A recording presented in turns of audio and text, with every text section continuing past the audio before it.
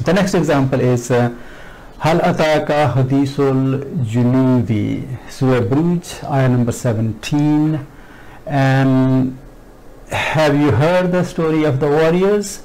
Junud is plural of Jundun. Jundun is a group of people, fighters, Jundun, and plural will be Junudun. Junudun. So here this is al-Junudi because of lam of definiteness, the tanween has gone here, and hadith doesn't have tanween and doesn't have al either. So the story or the news etc.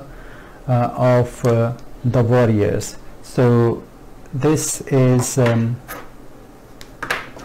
mudaf here and mudaf ilayh. So the story of the warriors. So again, is it ownership? Well, more like an attribution. One noun is being attributed to another noun.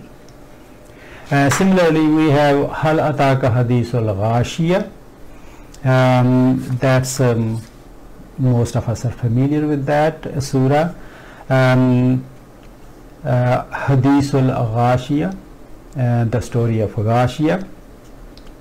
And also in Surah Taha we have Hal Ataka Hadithu Musa. That's interesting here. Hal Ataka Hadithu Musa. Let's look at it. Hal Ataka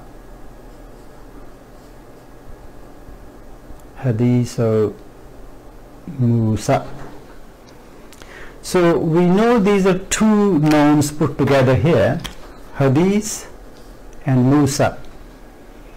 What happens here that how do we know Musa is in state of jar? Because Musa is behaves like mabni ism, although it's not exactly mabni, but it behaves like mabni. So Musa will be Musa, Musa, Musa.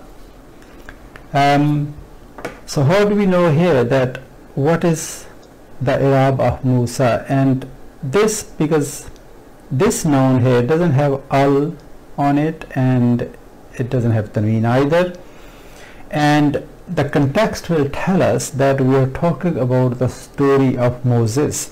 So Musa here will be considered to be in state of jar. That's one way of knowing how we can make out the i'rab of mabni asma, that the context will tell us, construction will tell us that what their i'rab is. And i'rab of Musa here is, the Musa is in state of jar. So we will say Musa is here fi mahalli jarrin, fi mahalli jarrin, because it is in the slot of muzaf ilayh, and muzaf ilayh we know that muzaf ilayh is always in state of jar.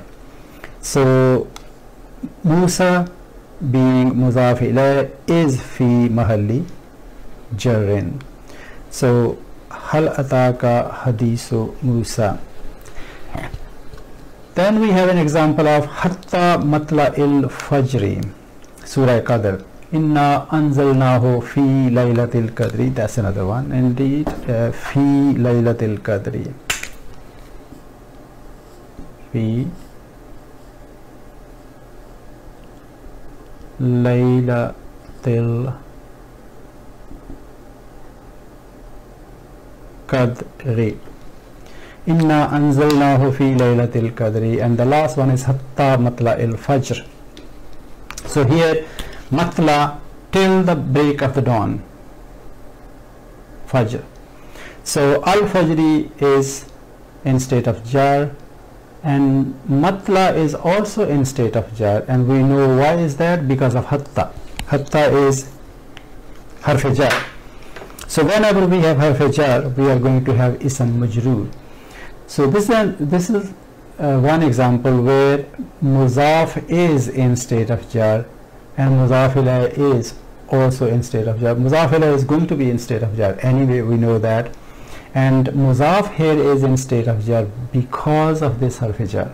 And similarly here, laylati, laylatu, laylata, laylatun, laylatan, laylatin, so there is no tanween here, and that makes it mudaf.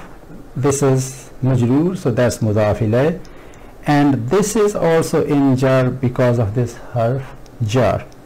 So harf jar has caused this mudaf to go into state of jar, and this ism is in state of jar because it is majroor, it is mudaf ilayh. So fi doesn't have any effect on this. Fi has got its action on laylatun or laylatu, laylata, laylati, and we know that a noun goes into jar because of two reasons. One, if it is preceded by harf jar, and second, when it is mudaf ilayh. So here both conditions are met here in these ayah. In this as well as in this, we have one noun which is in jar because of harf jar, another noun is in jar because that noun is mudaf ilayh. So quite a few examples here.